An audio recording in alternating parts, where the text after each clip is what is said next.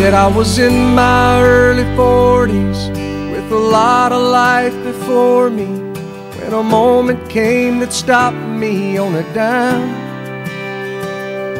I spent most of the next days looking at the x-rays, talking about the options and talking about sweet time.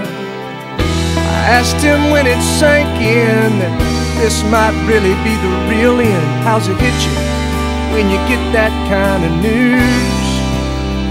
Man, what'd you do? And he said, I went skydiving,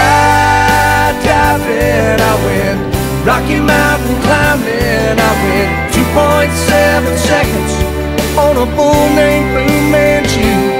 And I looked deeper and I spoke sweeter and I gave forgiveness I've been denying. And he said, someday I hope you get the chance to live like you were dying.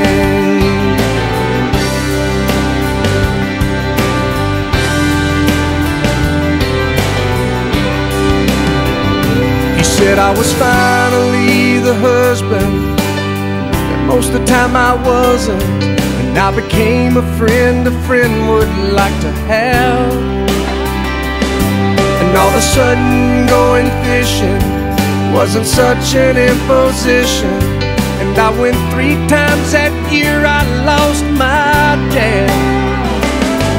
Well, I finally read the good book, and I took a good long hard look at what I'd do if I could do it all again. And then I went skydiving, I went Rocky Mountain climbing, I went 2.7 seconds on a bull named Blue Manchu. And I looked deeper and I spoke sweeter and I gave forgiveness I've been denying. And he said, someday I hope you get the chance to live like you were dying.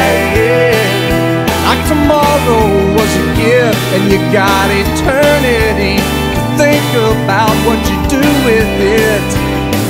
What did you do with it? What did I do with it? What would I do with it?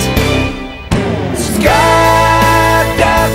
I went Rocky Mountain climbing, I went 2.7 seconds on a bull named Blue Manchu. And I looked deeper and I spoke sweeter and I watched an eagle as it was flying.